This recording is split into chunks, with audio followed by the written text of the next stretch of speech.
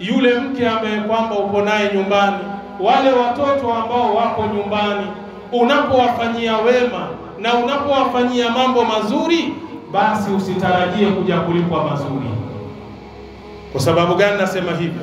Leo ni wazazi wangapi ambao wamehangaika na watoto wao, wanaomba, wanakopa, wanauza rasilimali zao, watoto wao wasome, waje wawe na maisha mazuri baadaye. Lakini baada ya wale watoto kusomeshwa na mzazi ambaye aliyekuwa kula yake haijui, ni maskini ya Mungu, wallahi mtoto yule baada ya kuja kupata kazi, adui yake nambari moja ni yule mzazi aliyomsomesha, na marafiki zake ni wale ambao kwamba waliokuwa nje wakimcheka mzazi wake akienda mbio kumsaidia yeye ndo atakuwa wale ndio marafiki zake.